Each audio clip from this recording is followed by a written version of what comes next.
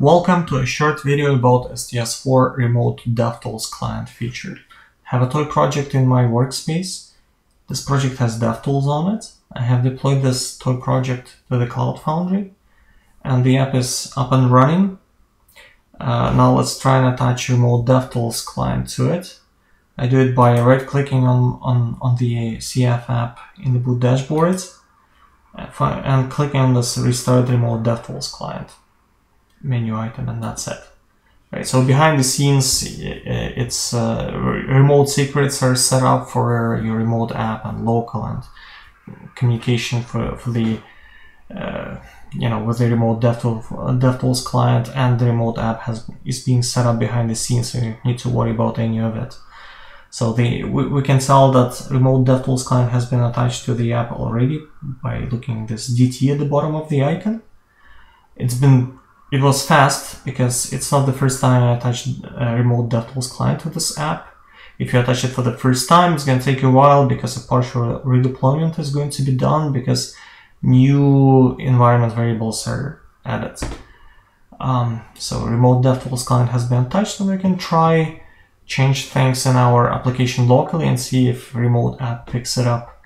So we have this request mapping endpoint high. So if we look at it, it says the message hi, right? So we can change that message to hello and see if remote DevTools client makes the changes possible. Yeah, we can tell from the log class pass has been updated and reload has been done, right? So if we look at the page, it says hello now. We can try and add a new request mapping. Let's say it's going to be request mapping by now. So by for the mapping, by for the methods, and by for the message.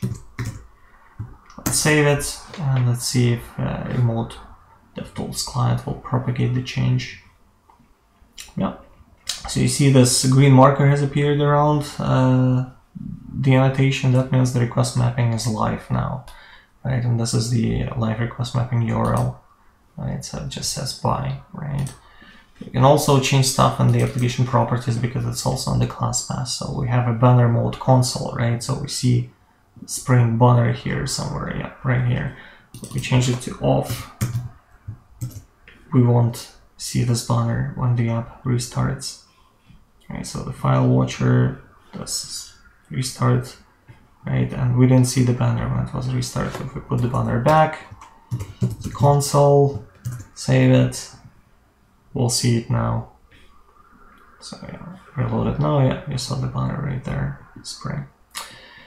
Okay, so we can, to detach remote to DevTools client, you find it in the console and you press this terminate button, and that kills the remote DevTools client app. And DT is gone, that means it's disconnected. So that's it. That's the remote DevTools client feature in STS4. Thank you for watching.